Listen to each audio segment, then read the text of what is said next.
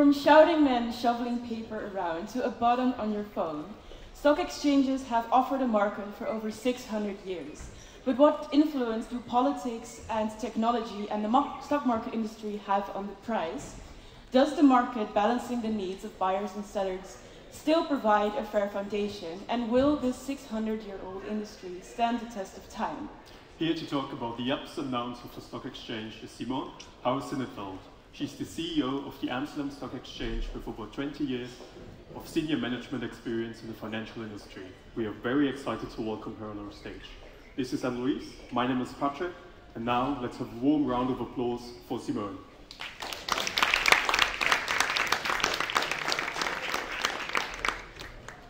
Hello, welcome. Thank you. Please sit down. So, we're very excited to welcome her. So, first of all, how do you feel being back at the Huis? Yeah, that's a long time ago. I will not say how many years, because then you can guess my age, but no, it's good. And I have studied also on Routerstraat, Router Eiland. Yes, I've been here before, but that's a long time ago. A different building, a different bridge. Exactly. So you mentioned sociology. It's not the first thing I think of when I think of finance. So how did you end up in this field? I think it has a lot to do with finance. I think also the capital market and the financial market has everything to do with people and how people interact and how companies interact in the economy. It's all kind of actors in the economy. So I think it has everything to do with the financial and capital market. And it's good to have different professions with people with different backgrounds in the financial industry. So I think I can add a lot of value. Do you think sociology graduates make better CEOs? No, I don't think so. But you can have different backgrounds. I think the combination of different type of people, different leadership styles, etc., that makes a good team. And if you weren't in the financial industry, what would you do instead? A police agent. Okay. Yes. I've always wanted to be a police agent. So Why? Maybe later when I'm older and grown up, maybe I will do so. All right, so to start off, in one sentence, what is a stock exchange? In one sentence, that's very difficult. But it's a place where supply and demand of capital meet. So where companies can raise money to grow and to innovate sustainably, and where investors, and that are private investors and institutional investors, can invest and grow their investments in value. I think it's one sentence? It's a very long sentence. A long sentence, yes. But it is important for the economy. Okay, so that is kind of the general overview. So what makes the Amsterdam Stock Exchange special then? A lot of things. So that's always the question, why are companies listing in Amsterdam, or why people trade on Amsterdam? If you look to the capital market, if you look to the exchanges, there is a huge competition between exchanges. And from a theoretical point of view, each exchange provides access to the same group of international institutional investors. So it doesn't make a lot of difference if you list in London, in New York, or in Amsterdam. But what we see that in the past, Amsterdam was looked at as an alternative for London. Now Europe and Amsterdam is first looked at. And I think there are three reasons. So why they choose for Euronext, why they choose for Amsterdam, because we have 7 exchanges, and why they choose for the Netherlands. I think for Euronext, it's about our trading platform, the quality of our trading book, the listing process, but we also do a lot of upstreaming prospecting. So with younger companies who are interested to list, we have educational programs. Then we have 7 exchanges in Euronext. So why do they choose Amsterdam? And what we hear back from investors and from potential companies who want to list and their advisors is that each country has their own specifics. So for example, in Norway, we see many companies in shipping, in energy. In Italy, for example, it's the 4 Fs. It's furniture, fashion, food, and Ferrari. In France, it's luxury goods and automotive. In the Netherlands, it's definitely technology, media, and telecom companies. So we have Adyen, ASML, Wolters Kluwer, Universal Music Group, KPN, and international companies. And the international companies, they are here because a lot of investors coming from abroad in the Netherlands. So 75% of the invested capital in the listed companies in the Netherlands is coming from abroad. And for the AEX companies, it's even 90%. And then in turn, because we have those international investors, international companies are interested to list here in Amsterdam. So that's a turn. So international investors attract international companies, and international companies attract international investors. So that's the two things Amsterdam is good in: international companies, telecom, media, and tech companies. But also the Netherlands is offering a very favorable business climate for companies. It's the taxation, it's social law, corporate law, and our government's, the government's rules. So in the Netherlands, dual share class are allowed, that you have different voting rights. And for founders who are going public, go to the market, they are very interested in that, and especially the first couple of years to maintain control. But also our educational level, the good universities in the Netherlands and in Amsterdam, of course, the English language, internet connections, and what always also good from the Netherlands is the predictable and reliable government and regulators. That's not what we see in every country. Right. And in which way do you collaborate with these other exchanges in Euronext? Do you share resources, or how exactly do you go about that? Yeah. Now, to start off, we have one trading platform, one liquidity book, one order book. So that's what we share with the 7 exchanges. You share liquidity? Yes, it's one liquidity pool. So we have an exchange in Oslo, in Amsterdam, Brussels, Dublin, Paris, Lisbon, and Milan. And we share one order book, one liquidity pool. And then the board of Euronext consists of the 7 local CEOs. So each local CEO is a member of the board.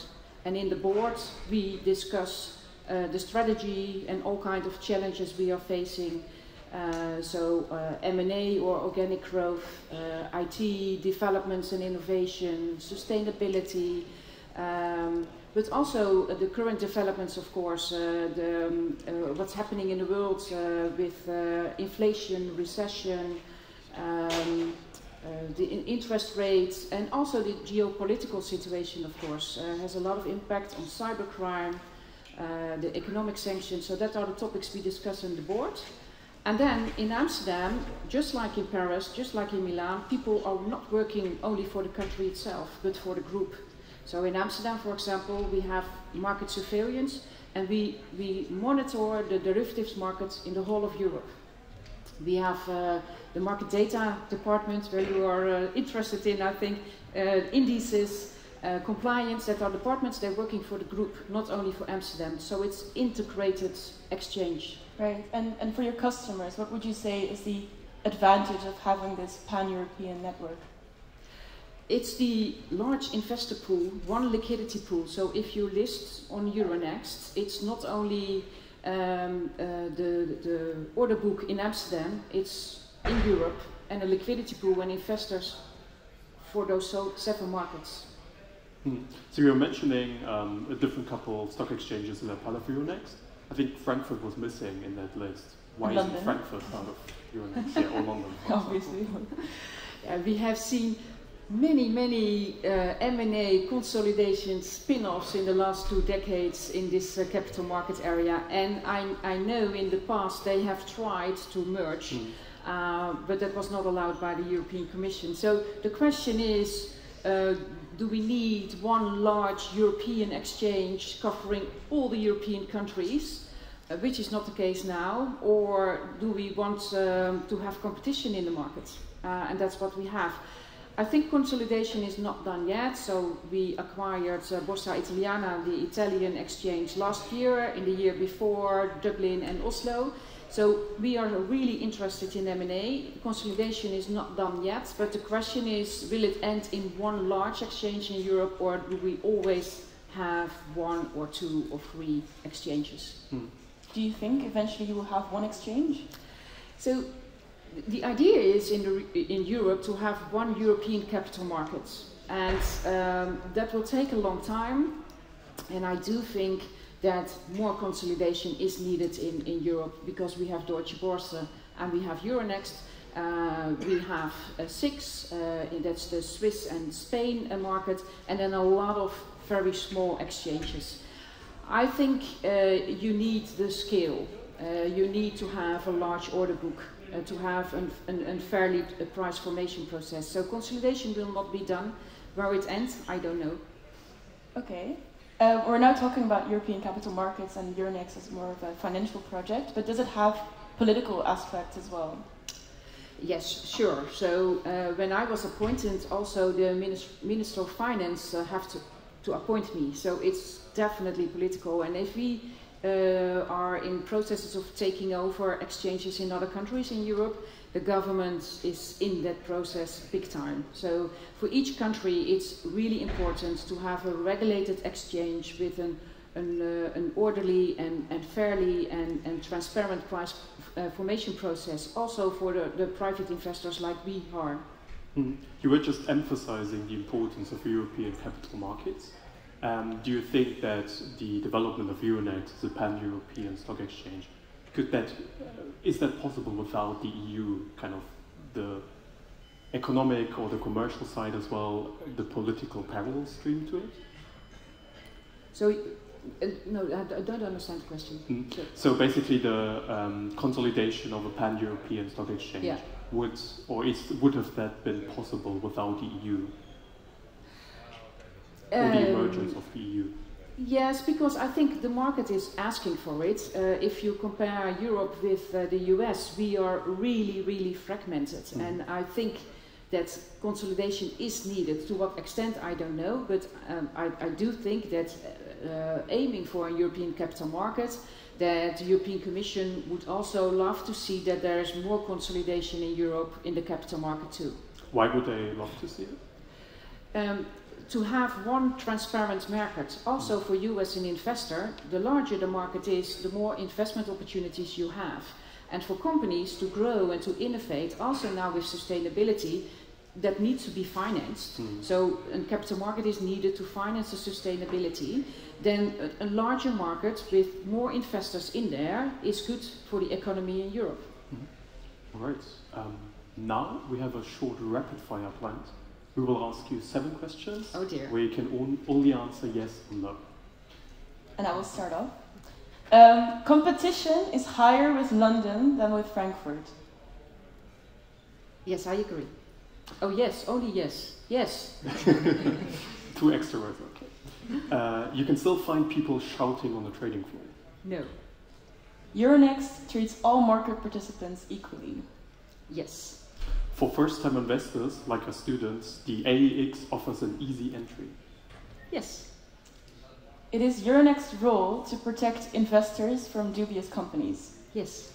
Euronext will exist in 30 years. Do exist? Yeah. Yes, certainly. The customers of the Euronext are mostly large liquidity providers. No. Okay. Who are your customers? Yes, so we have members who can trade on our market. So you as private investors cannot directly trade on our market. You need a broker for that. So we have brokers, we have liquidity providers. Not sure if everybody knows what liquidity providers are, so very short explanation. Liquidity providers provide liquidity on our market. So they are in the market all day with offering, bid and ask. So the moment you want to buy or sell shares, you can always do that because of those liquidity providers. So they are important. But it's not only liquidity providers, so brokers, asset managers, banks. We have 150 members on our market. That are our clients, and then of course our issuers, the companies who are listed on our market. Okay, you mentioned what a stock exchange is at the beginning. How exactly do you make money? We make money.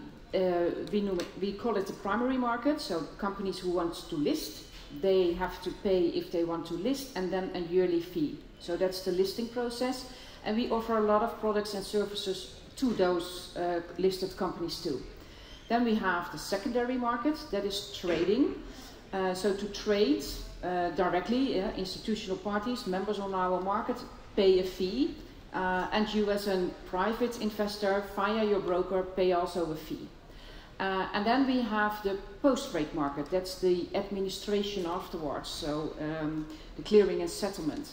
And that is also with a fee for companies and for traders. And market data, of course. Could you give us a brief overview of the build-up of your revenue? What is the percentage of your income on market data, for example? Yeah. And how much do you earn from these fees? Yeah, you can say 1/3 market data, 1/3 trading, and 1/3 listing, and the rest. Okay. Coming back to the fees, how does the Amsterdam Stock Exchange attract IPOs? Yeah, so what I said, there is a huge competition, so we try to get at the table as soon as possible with potential candidates for an IPO, for companies who want to go public. So we offer all kinds of educational programs, we call it Tech Share and Go Public, to educate people what it means if they go public and how they have to prepare themselves to go public. And of course we have a full ecosystem in the Netherlands, the advisors and bankers, etc., who help companies to go public, and we are in close interaction with them to see what's happening in the market, who is interested, how can we help them, etc. I can imagine it's striking a balance between attracting these IPOs but also protecting your customers from dubious companies. So how exactly do you do that? So for the listed companies, what we do now, for example, with sustainability, all listed companies have to think about their position regarding ESG. So we offer, for example, all kinds of services to the issuers to help to prepare them how to talk to investors, to understand what they think is important regarding ESG and how they can act on that and report on that. So we have advisory services and educational programs to help the issuers regarding ESG, as an example. And obviously there's a regulator that sets these standards.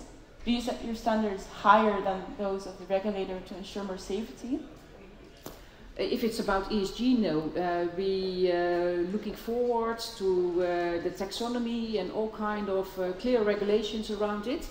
And then to help our issuers to implement it. It's not that we set the standard higher. Let's first implement what the new regulations in this regard are, and that we implement that orderly. Do you feel no pressure? Because you are, of course, competing with other exchanges to lower your standards. Yeah, that's a good question, because you asked the competition and you mentioned London. And there is always a risk now also with Brexit that if London is lowering the standards, then we have to lower the standards. For now it's not necessary. I think London is lowering the standards to come up to par to Europe. But it's a balancing act, because lowering the standards, if that means that we can not offer an orderly market anymore, it's not good. So we also have a role to fulfill in society to offer a capital market that is reliable and transparent. All right. So we talked a lot about IPOs, kind of as a way to make money and getting companies at the stock exchange listed. So once they're listed, you can buy or sell the stock according to a certain price. So according to textbook economics, a price is a reflection of the interaction between demand and supply in the market. Yeah. Pretty much what you said in your one-sentence description of the stock exchange. Yeah. So if we look at current markets today, how good are they at valuing a stock? Yeah. So if you look to the theory, I think the share price should reflect the net present value of the future profit growth of a company.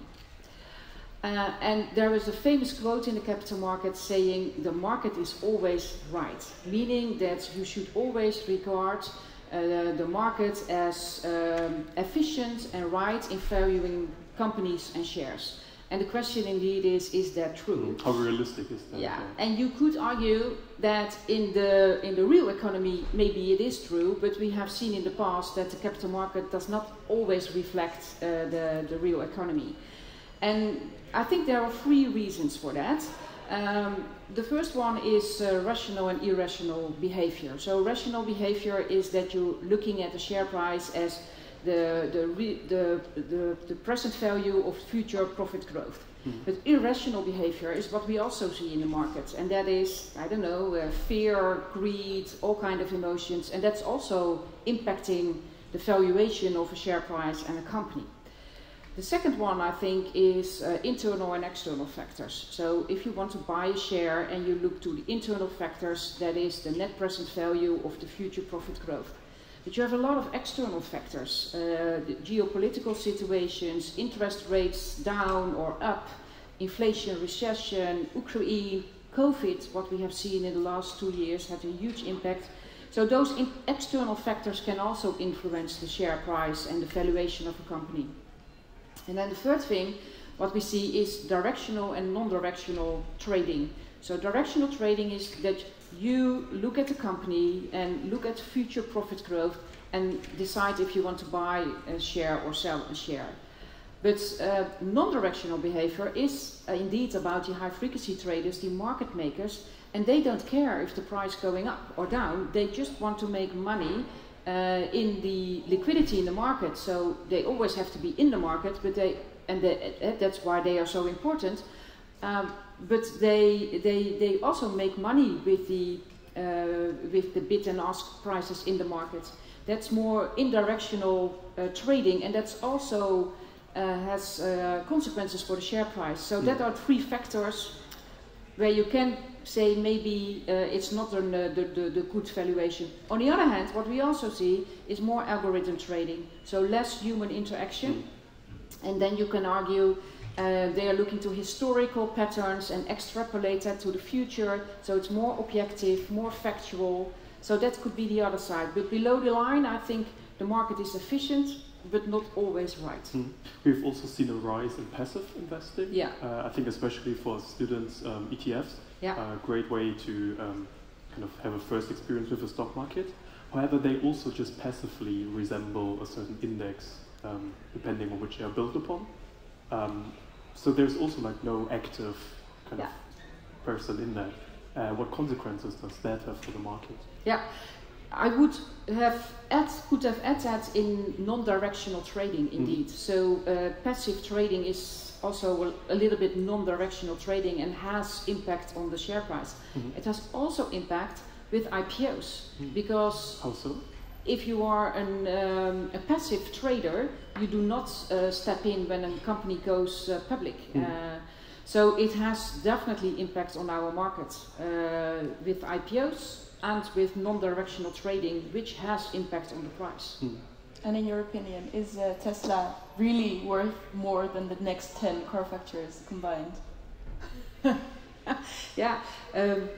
Unfortunately, for many reasons, I cannot answer your question very precisely. And I think you are all kind of economic students, so you can do the math of yourself. All right. Okay, to move on to this algorithmic trade, if I buy stocks on my phone, is it really the same thing than when a hedge fund when a hedge fund buys stocks using high frequency algorithms? And what would be the difference in your view? Technical aspects of it. No, so assuming that you are in an app that is related to a broker, because you also have a lot of products on your phone in apps, and then you are not dealing on an exchange, right, with all kind of new products. So there's a difference between trading and investing. But assuming that you are investing via a broker, they have access to our order book. The high frequency trader also have access to our trading book, but it can be that he's co-located in our data center. So their machines are located in our data center next to our matching engine, and that can be that it's microseconds quicker than if you give an order via your broker. So that's often the question. So what are the differences? So all our servers are available but not suitable, because I think for a Dutch broker it's not necessary to be able in those microseconds If you invest, that's because you have taken your decision as looking at all the factors we just discussed. And the high frequency traders are making money and they have to act very quickly on all market circumstances. So that's the difference. In the rapid fire, you mentioned that all market participants have equal access to the market. Does that still hold then? They can have equal access, it's available for everybody, but as a high frequency trader you can decide for co-location and make sure that your machine is next to our matching engine. So there is a barrier to entry with high costs, for example. Yeah, but that indeed, that costs money, which in return they will earn back because they are very fast in trading. As a retail investor, the question is that necessary? Are you a trader, daily trader, buying, selling all day? Then that would be interesting. So in theory there is equal access to the market, but in practice? It's available for everybody, but not suitable. So if your broker has clients like you want to buy Tesla shares and keep them, you are not trading during the day, buying, selling Tesla during the day, then it's not necessary. So we've seen the technology is different depending on who the market participant is. If you look at the information available, do you think that's also equally distributed among retail and private investors? So as a retail investor, you have that access. High frequency traders have access not only to our market, it's not, you have different markets worldwide, the US and Europe and all the exchanges. So liquidity providers buy the market data of every exchange in the world and all other kind of trading platforms. They combine it in one algorithm and they are trading on it. So they buy on Euronext and they sell on Deutsche Börse, for example. So their need for market data is different than you as a private investor. You want to see what the bid and ask is of Tesla at the moment you want to buy or sell something. And is this fair in respect to private investors? Yeah, I do not see the disadvantage. If you want to trade on a daily basis, then there is access, but then you have to make sure you have that access. You have not that access via your Dutch broker. If you want to trade daily, there are also possibilities to see all that data. All right. All right, let's see if it's really fair. We open the floor for some audience questions. So you can just raise your hand in case you want to ask Simone a question. Yeah, we have one question, the guy with the glasses in front. Thank you. We have a microphone. Oh. Yeah, thank you. To introduce a little bit, I study political science, but I do work for an online broker, so that's why I found it interesting. And I had a question regarding politics, because sometimes I feel the clients at my broker, they want to trade, for example, a lot of German bonds or French bonds or very complex products, but they cannot do so because of European regulations. And also, when you compare it to US stock market retail access, and what you mentioned already, the consolidation is very restricted. So maybe you could also say that the European Union is actually standing in the way of a stronger European capital market system. Would you agree, or? It's a difficult balance between protecting private investors and having an open market and that they have access whatever they want to trade with. But we also see a lot of products in the market with a huge risk, and it's important that retail investors understand completely what they are doing. And I think what the European Commission is doing is making to look into if you can expect from a retail investor that they have the knowledge, that they know exactly what the risks are to trade in such a product. And it can be that it's decided that it's too complex and not suitable for private investors. But it is a balance. Okay. Let's move on to the guy with the hat.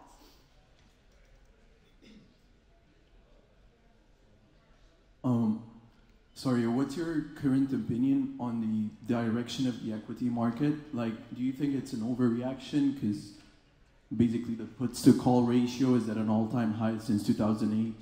Everyone is bearish, everyone is expecting a recession. Do you think it's an overreaction, or do you think it's actually what's going to happen in the future, and should we prepare for a hard recession?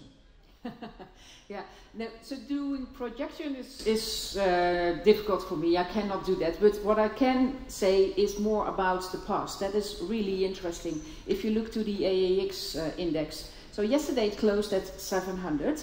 And we have seen interesting patterns in the last years. But also in the last decades.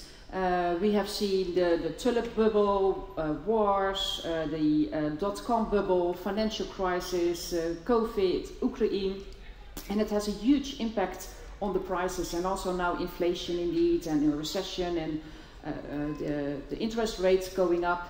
And what you see yesterday is that the interest, the recession or the inflation number in the US was. Yeah, okay. Oh, you can answer the question. So then you saw indeed that the tech companies, that their price was going up. But also in COVID, we are coming from 400 during COVID, and then it was announced monetary stimuli, vaccines, and it went up. And then 1.5 years later, we had all-time records at 829. It's now going back at 700. Yeah, it's a lot of news in the world, which has a huge impact on the value of stocks and companies. And what we also now see, if now the interest rate is going up, is a rotation in sectors. So you see investors are going from Europe to the US, from equity to bonds, from growth stock, which are tech companies, to value stocks. And yesterday we saw going back, rotation back from value stocks to growth stocks. So that's why we have a lot of volatility in the markets. Yeah, and what will the future bring? I don't know. Maybe if you know, everybody would love to hear it. I just wanted to hear your opinion if it's an overreaction of the public because of the markets. Everyone is saying that, oh, the central banks are tightening basically the circulation of money because they're raising interest rates very aggressively. Yeah. But also at the same time, we are technically in a recession, right? Yeah. Yeah. So everyone is very, very sort of has a negative opinion about the future. I just wanted to see if it's an overreaction or not. Yeah. Again, it's a unique situation, and I think that the European Commission and the central banks are struggling how to act. And unfortunately, with what I said, what we have seen in the past with all the events, it's not helping us to tell us what to do now. So I think it's a struggle to push which button. All right, let's have a look if there's more questions. Someone over here? In the middle? All right. Have you noticed any growth in skepticism towards the free market system that the stock market currently relies upon as of late? No, can you specific? Among the many crises that sort of have been fallen as of late, with COVID, with climate change, with the war in Ukraine, which has put a pretty harsh strain on the market. Have you noticed any skepticism towards the free market system as a whole, sort of a political movement towards more restriction or more governmental influence as of late compared to before, or has it sort of been like this all the time? Yeah, no, not really. What we have seen during COVID is that some of the countries in Europe prohibited to go short. So, and it turned out afterwards that had no need. So it's not good for the market to intervene. So I think especially also in the Netherlands, the regulators and the Ministry of Finance do not want to intervene too much. So as less as possible and let the market do the job. So I don't see that at the moment, no. All right, final question. On the left here.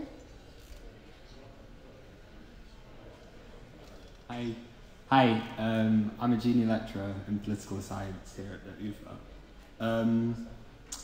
I just wanted to ask, BlackRock are a company, I don't know what the particular thing is, but they at least work with, if not trading on the Amsterdam Stock Exchange, if I'm right.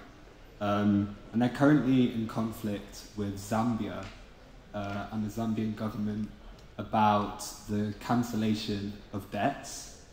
Given that Zambia is in the middle of a huge debt crisis and debt payments are basically amounting to more than health, education and social protection spending combined.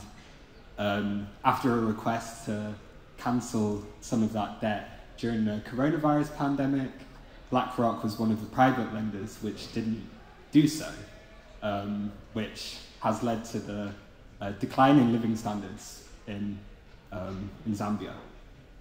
Do you think that stock exchanges like the one in Amsterdam have some kind of responsibility for the social consequences of products that are either traded there? I don't know whether the Zambian debt in particular actually is on the Amsterdam market or not, or at least to help ensure, just about the social consequences of that. Yeah, this is not traded on our market, and I don't know this specific issue or situation, so difficult to react on that. But as an exchange and we are listed ourselves, and we also are working on our own ESG standards, and the S of ESG is social and governance. So we have an obligation in all the countries in which we are operating to make sure that we are also working on a sustainable agenda of that country. And we have to be sustainable ourselves, and etc. etc. But this is not listed or traded on our market, so I don't know the situation exactly. But we have to be responsible in the countries we operate, and to report to society in general. We are responsible what we are doing. But I would have expect questions about crypto or something, but that's actually an easy segue, because that's the next topic we really want to get into. We really want to talk with you about emerging technologies. Yeah. So, for example, blockchain technology, crypto, and there are also alternative ideas of trading, like over-the-counter exchanges or exchanges with a different philosophy. So do you see those emerging technologies like blockchain, for example, more of a competition to your business model, or as a way to improve your business? No, it's an opportunity for us. And just like in the past, like algorithm trading and the digitalization of trading and real-time trading, this is also something that's coming by, and then as a stock exchange we have to look into it and adapt. And this is an opportunity. So this is for issuing shares, to trade shares, and to administrate shares. And it is possible. So, but we do need the complete ecosystem and value chain to work with that in order to let it work. And we participate in several pilots, and we are able to issue, to trade, and to administrate shares on blockchain. But till now, it's not cheaper and not faster. Why is that? Yeah, that's the technology and the whole ecosystem in the corporation. I think the moment we can make it cheaper and faster, this can be the way forward, and that's why we always participate in all kinds of pilots and working together with the whole ecosystem to see when and how we can implement it, and that's what we're investing in. Okay, let's just say for a moment that the technology is viable, in terms it matured more. What are possible use cases within a stock exchange for that? Sure, yes. The moment it's better for our clients, it's cheaper, it's faster, we will step in. Yeah. And in which areas do you see that, for example, blockchain could play a role in your business model? Yeah, so in issuing shares, so in primary market, companies going public. What would that look like? Tokenized. Ah, okay. Yeah. The whole administration and trading on blockchain. Okay. Yeah. So these are interesting ideas. However, we also talked about the role of regulators and the financial industry, stock exchanges obviously included, are quite heavily regulated, I would say. So can stock exchanges really be an innovative force in such a strict regulatory environment? As long as it's in the regulated policies, it's possible. So in the pilots we are participating, we always do that with the regulators. Okay. So also regulators see going forward this can be an interesting option. So that's what we are exploring. Usually the technology has an edge over the current legislature or the view of the regulator. How high or how far do you think that gap is between the regulator being acceptable of new technologies versus you or the market is willing to implement them? As long as we can guarantee an orderly, fair, transparent market with blockchain, then the regulators are fine and we are fine.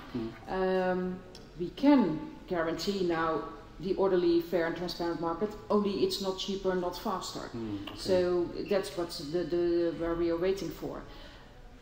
In contradiction with cryptos, that's not regulated yet. So what we do see is that regulators gradually accepting the concept of cryptocurrencies. We do see that institutional investors more and more getting interested. The prediction is that the retail participation will grow with more than 400% in the coming years, but still there is no regulation. Regulation will come up in Europe in the coming year or years, and that's the moment we can step in. Do you think as crypto markets mature, will they look more like current stock exchanges, or will maybe stock exchanges, as we see them now, change more to crypto exchanges? Yeah, so crypto now isn't currency, right? So we have an exchange on forex exchange. We are not only trading shares or derivatives or bonds, but also forex exchange, warrants and certificates, commodities, energy, indices and ETFs. So we trade a lot. We already trade currencies, but that's foreign exchange. Crypto is a currency, so that's something different. And the moment there is regulation, we can see if we want to step in with as a currency, as a derivative. We do trade ETFs already. This is going wrong. Okay, it's falling off. Sorry. Yeah, now it's back. So that's as a currency. A blockchain is more the technology part of that. Okay, so we talked about some alternative ideas of what a market could look like. Do you still think there will be a need for traditional stock exchanges as the AEX in the future? Yeah. Yes, I do think so. What I said, as an essence, what is an exchange? That is supply and demand of capital for companies to obtain financing, for investors to grow their investments. There will always be a need for that. As an exchange, it's very important that we continue to develop, to innovate, to transform, as we have done in the past, and we will do so in the future. We do have to innovate and to adapt and to stay relevant for all our stakeholders, investors and companies. But to have a regulated, transparent market where the price formation is orderly and fair, I think that will be crucial also going forward, if that is on blockchain, if that is cryptocurrencies, whatsoever. Currently, it is mostly large corporations that are listed. What is your vision on the so-called MKB Nederland? Yeah, the SMEs. Yeah, that's a complex issue indeed. So if we look to the companies listed on our market, 30% is international. And with IPOs it's even 50%. And that's because of the international investor pool indeed. We do have small caps, but you need to have a market capitalization of 200 till 400 million euros in order to be able to get listed on the Amsterdam Exchange. In other Euronext countries, that's much lower. And that's because of the whole ecosystem in that country. So the Netherlands is so international oriented that also our institutional investors are so international oriented and not mainly focusing on Dutch companies. In Norway, in France or in Italy, what you see, it's more focused on local companies and investors want to invest locally. There's a whole ecosystem focused on the local financing. And that's not the case in the Netherlands, which is a pity and therefore more difficult for smaller companies to get listed in Amsterdam because it's so international. Yeah. Is that something you're working on? Yes. Very, very hard. And we cannot do it alone. We need the ecosystem, you need the banks, the advisors who are also focused on the more larger international companies. You need investors willing to invest in, if a smaller company goes public. Because we have the international investor base, they are interested also to invest in local Dutch companies. That's not the case, but they want to see, how we call it, cornerstone investors. So Dutch companies or investors willing to step in as a cornerstone investor with an IPO. And as long as we have for 25% local cornerstone investors, those international investors are really willing to step in. But we need Dutch investors as a starting point. And that's an issue, because we are so internationally oriented. Would further consolidation aid with this, or is that? No, in this case not, and therefore one of the reasons when I think it's important that you have local exchanges is for the visibility of local companies, for local investors. Cool. All right, then we come to the last question of today. So, an easy one, I hope. So if we look back at stock exchanges 30 years ago, we see actual humans shouting on the trading floor. What current aspect of a stock exchange will be outdated in 30 years' time? Oh, yeah, it is a difficult question. Yeah, definitely the technology.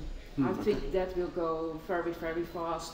If it's about blockchain, distributed ledger technology, artificial intelligence, robotics, those kind of things, I think that will change big time, very, very fast in the coming years.